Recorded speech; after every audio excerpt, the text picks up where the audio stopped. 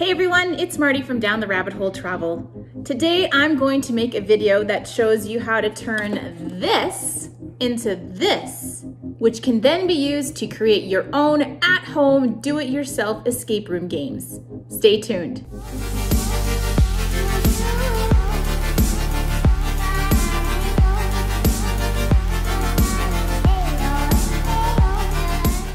I've had lots of my viewers follow along with my escape room videos and create their own at-home escape room games, which is awesome. That's why I make these videos. Lots of people ask me, what do I use for lock boxes? You can go to Amazon and buy pre-made lock boxes with hasps and special locks already attached. Lots of these boxes look really pretty. They can look like antique treasure chests, or they'll have decoupage on top. And that's fine. If you have the money to buy those pre-made lock boxes from Amazon, super great. I'll even put some links in the description box below that shows you the kind of possibilities that you could buy online. Also, feel free to buy off of those particular links. They're affiliate links and they'll help my channel, so that would be amazing. But if you are like me and you're cheap, or you don't want to spend a ton of money on just one game that you might play, you can go to the dollar store and buy wooden boxes like this, or smaller. I have many smaller boxes for $1.25 all the way up to $4, which is what this larger size box cost me. I really like the look of this old iron box, which retails for $5,000, which is not something I can afford. So I'm gonna try and recreate it here in this video. So if you wanna try this too, all you need is a $4 wooden box from the dollar store, a jar of black acrylic paint and a paintbrush of some sort, a little bit of silver metallic looking paint from the dollar store. You're gonna want some Mod Podge, a box of 1 1/8 screw eyes, which are like little hooks with holes in the center of them. These will become your lock hasps. So I'm gonna start by putting a base coat of black onto the box.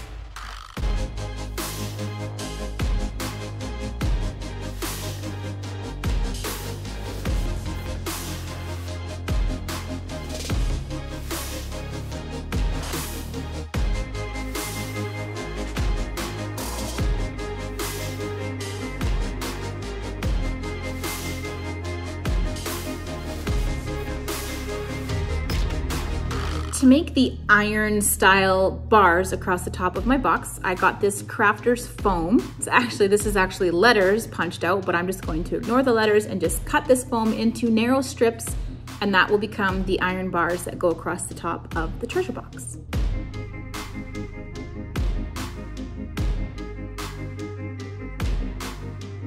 My foam strips are the self-adhesive kind where you can peel the back off and then just stick it on the box, but sadly, because the only craft foam I could find was ones with already punched out alphabet letters in it, I can't peel off the backing because then it all just comes apart in weird letter shapes. So I'm gonna get a hot glue gun and I'm gonna glue my strips to the wooden box instead.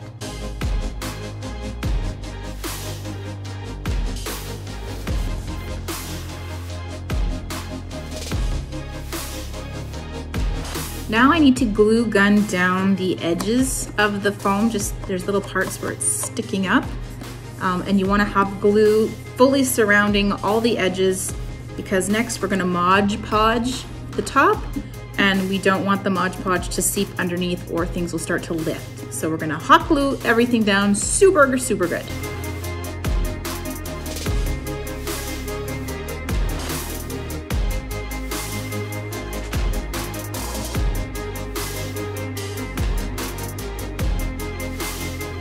So now it's time to cover all of the foam shapes with this Mod Podge, and I'm just gonna use a paintbrush to do that.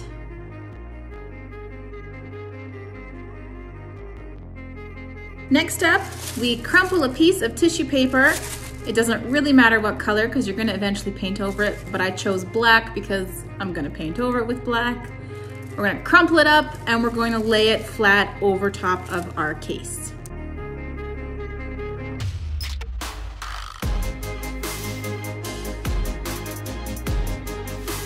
It doesn't matter if your tissue paper tears in some spots, just as long as you can get it to stick down all the way and cover up the top.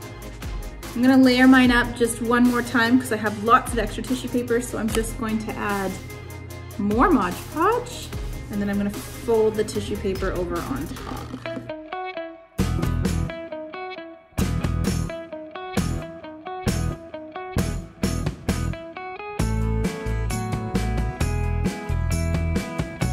One last layer of Mod Podge, and then we're going to define our areas.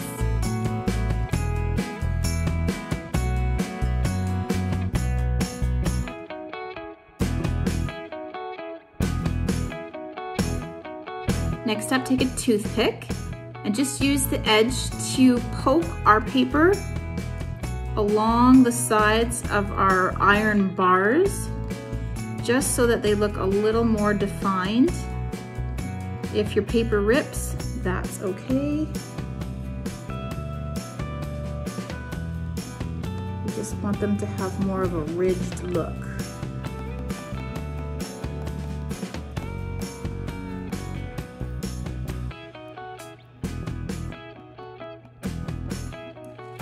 All right, now I'm gonna let this dry so that the white of the Mod Podge disappears.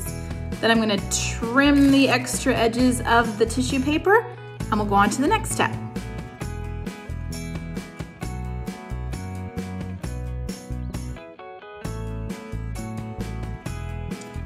All right, it's really starting to come together, starting to look like that old iron wrought top.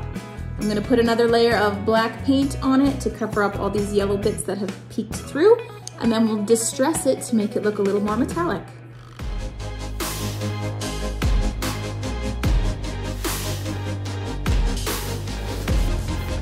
Okay, that top layer of black paint is dry. Now this is the part where it's either gonna look super cool or I'm gonna completely mess it up.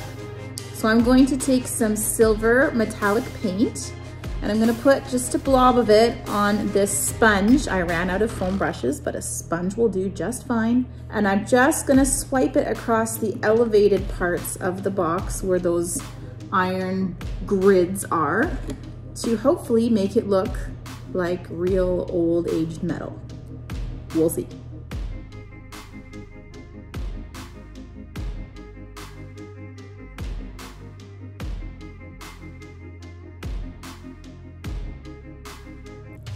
Well everyone, I am happy to say that this box turned out super cool. I messed up a little bit on the front here. I got a little swipe happy with that sponge, but I don't really care. It still looks pretty cool. And I'm so happy with the way the top turned out. I mean, obviously it doesn't look like an antique $2,300 trunk, but for a dollar store wooden chest that I can now use as a prop, I think it turned out really well. Now that the paint is fully dry, I'm going to give it a quick clear coat of this Tremclad clear spray. You could also paint it with some of that polyurethane coating as well. We do have one last step to make this into a true blue escape room prop, and that is to add our screw eyes so that we can actually put a lock on this box and use it in a game. So just a reminder, you want the 1 1/8 size. They're big enough to fit those bigger locks like a combination lock or a word lock. Anything smaller and you won't be able to use those specialty locks. So try and get screw eyes of this size. So we're going to put our screw eyes quite close to the lock mechanism. We're gonna put one on the top lid and directly below it on the bottom lid. And don't space them out too far apart or then your smaller little TSA suitcase locks won't fit on it. So you have to be kind of strategic.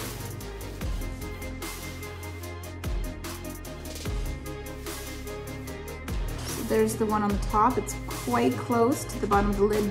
Try not to get it too close or it could crack the wood, but close enough that your lock's gonna be able to fit. And now we're gonna put a second one just below. And there we go.